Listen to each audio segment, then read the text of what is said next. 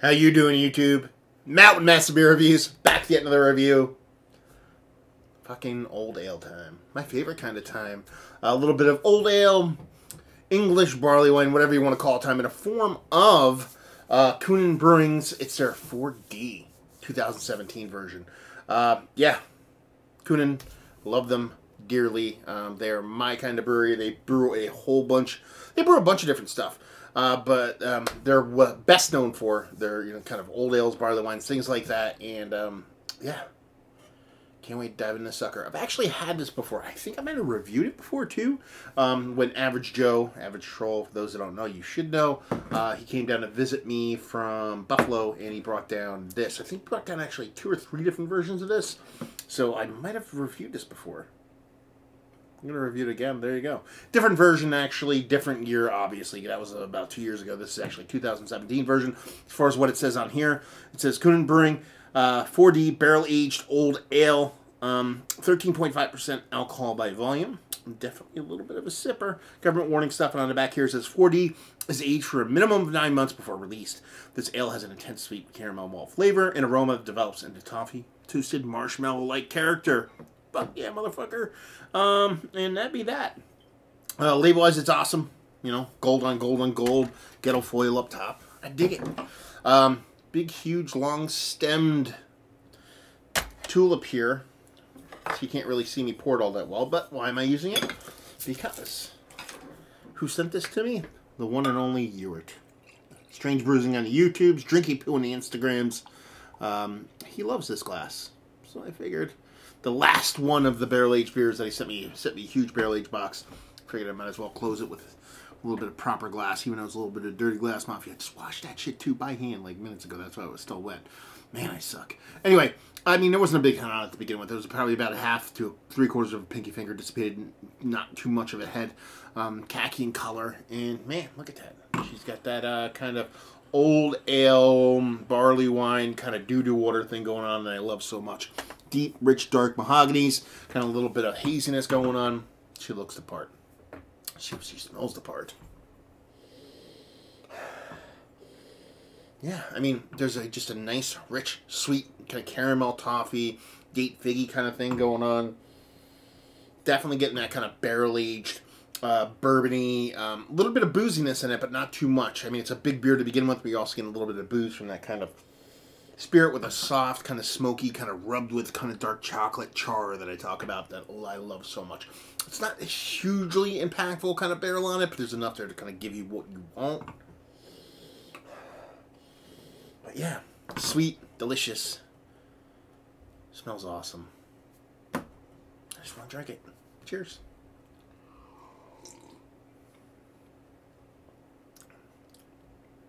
Wow. That's super fucking drinkable. That's so fucking creepy, it's not even funny. I could just drink this, like, I could chug this. I can't chug beer. It is literally date fig toffee personified. Little bit, touch, just enough, in a good way. Touch of booziness to it. So you know you're drinking something big. It's not heat or anything like that, but you get it, you get a little warm in the cheeks, and you kind of feel it. That's a good thing. Getting a little bit of vanilla, getting a little bit of those kind of soft, kind of marshmallow vibes. Probably getting a little bit more coconut than anything else. And it has a nice mouthfeel to it. Nothing too crazy, nothing too dense. It's definitely kind of in that kind of old ale barley wine realm. A nice carbonation to it. It's almost like Kuhnhenn it has that kind of carbonation in their beers that I wish Hair of the Dog had. You know, I like, or I've been more exposed to a lot of the Hair of the Dog beers, and they're very similar to me as far as, you know, styles and whatnot. And I've been exposed to way more Hair of the Dog.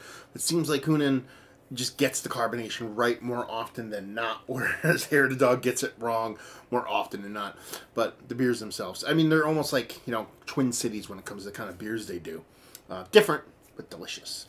So I don't know what else to say. It's fucking delicious, fucking barley wine. English barley wine. They call it an old ale. Listen.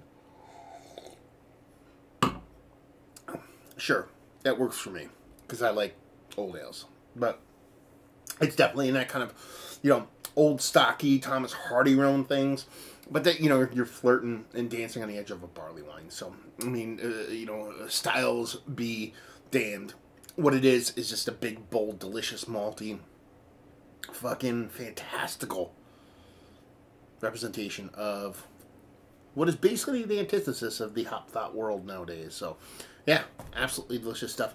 Age will probably make it kind of, I don't want to say level out, but let a little bit of those bits and pieces kind of come through. Sure, you might lose a little bit of that kind of marshmallow kind of coconut thing that I'm getting in here. You might lose a little bit, but I think you'd gain a little bit. So it's almost like a weird beer, because I think this is, you know, 2017. I'm not sure what date it actually comes out, but it's probably relatively fresh. Probably almost definitely less than a year, if not just a couple months out.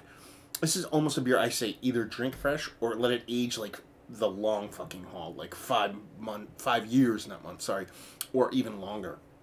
This is big, delicious, tasty, fucking fantasticalness. So let's talk about it. Is it one of the better old ale / barley wines I've had as of late? Yes. I would probably put the barley wine, their actual barley wine, the one you can watch it. I'll probably post a review same times I post this. A little bit tipsy in that one. It was my birthday, so forgive me, but go watch that one. Probably put it ahead of this one. Actually, I shouldn't say probably. Definitely put it ahead against this one, because I reviewed that other one, like I said, after quite a few beers, and it was super impactful. So for it to be that impactful with me being a little bit tipsy, kind of shows you something. Value and availability.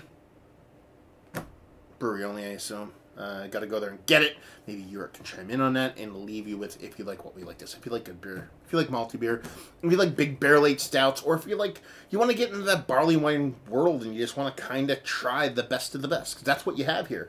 Kuhnhenn probably, I mean, they're getting a little bit of more publicity as of late, especially with the whole Don't Drink Beers Barley Wine movement, but I mean, they've been around for so long making these big, rich, robust beers, and if you're kind of evolving and eventually kind of starting to appreciate the kind of maltier side of things, and barley wines is one of them, if you kind of want to do the whole kind of mecca thing, then you got to check them out, because honestly, you know, there is a Mount Rushmore to the barley wines in the United States, and Kuhnhenn is definitely on it. So, delicious beer, and a delicious series that was sent to me by Yurt. I don't know if this is going to be the last ones I post up. I probably not, but I just have to say thank you, dude. You sent off an awesome box of big barrel-aged barley wines and stouts and things like that. I really appreciate it. So, yeah.